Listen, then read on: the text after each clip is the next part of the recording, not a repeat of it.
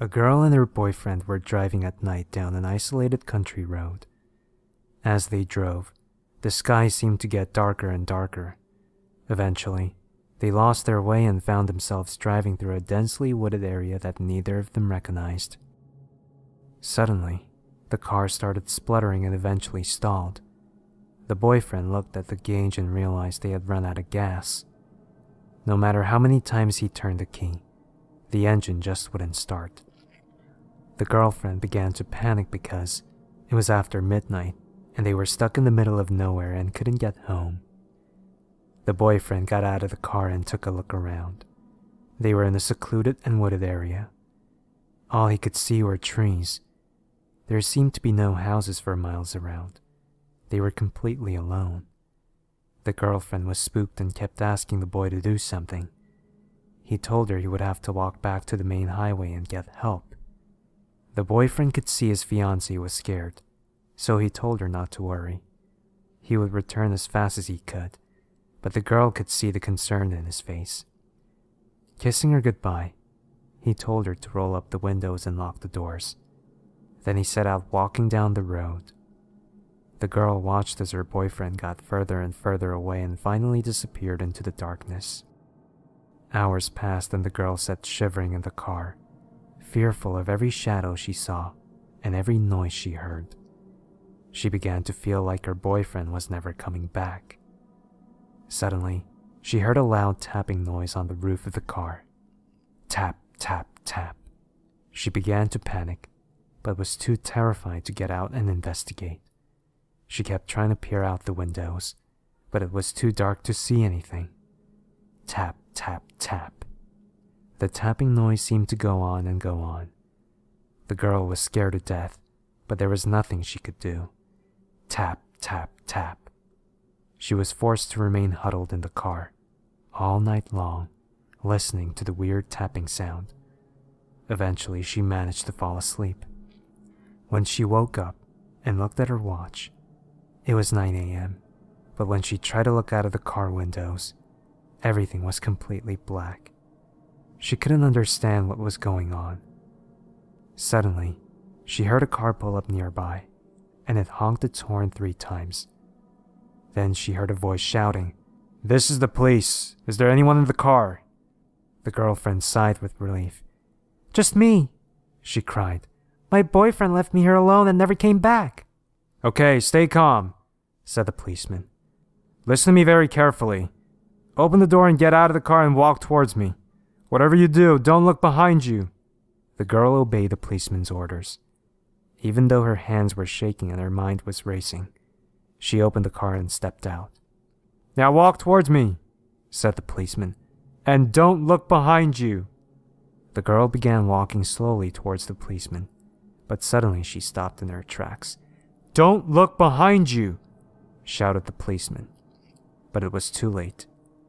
The girl couldn't help herself. She turned around and began screaming in horror. Her boyfriend's dead body was hanging upside down from a tree branch over the car.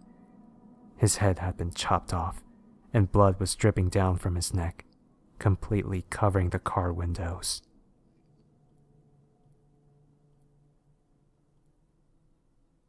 Once, there was a boy who loved to read. He read everything he could get his hands on, and loved going to his favorite bookstore.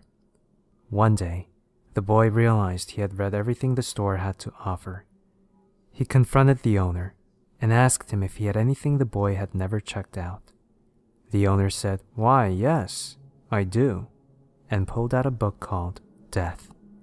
He gladly sold it to the boy at a discounted price of $50.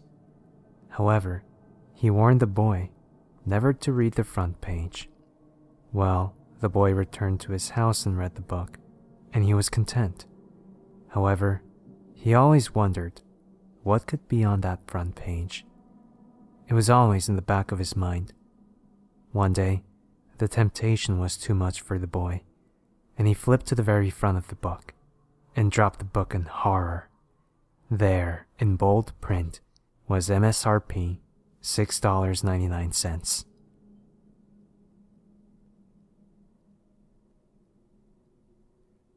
I am a psychiatrist. And the other day, I encountered a case which sent a chill down my spine. Some time ago, a new family moved into my neighborhood. A couple in their 60s and their son, who was about 30 years old. The son was so-called hermit and was seldom seen outside his home. Naturally, I couldn't ask the family directly, but it was obvious they had moved to the new place to escape from the social stigma. Days had passed and the son went out less and less, until he would not leave the house at all. He was now a complete hermit.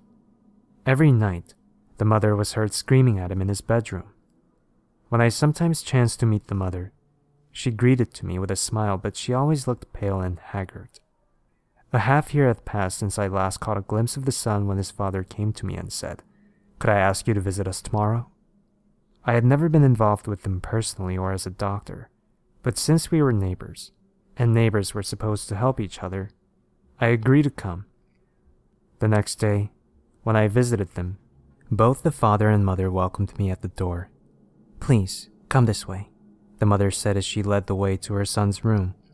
When we came to the front of the room, the mother suddenly shouted, "I'm gonna open the door!"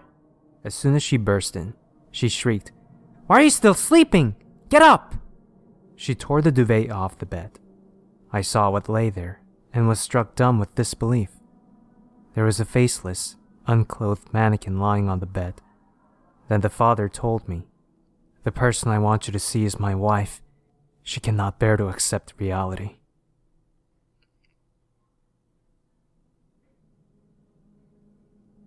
The buried alive model, often referred to as its code, the Berryman script, was to be found on the final story of the Pokemon Tower, in what has now been replaced with a Marowak ghost. According to the script assigned to it, the buried alive model was intended to be the boss of the tower. Once reaching the top floor, the following conversation would have taken place. Buried alive. "You're here.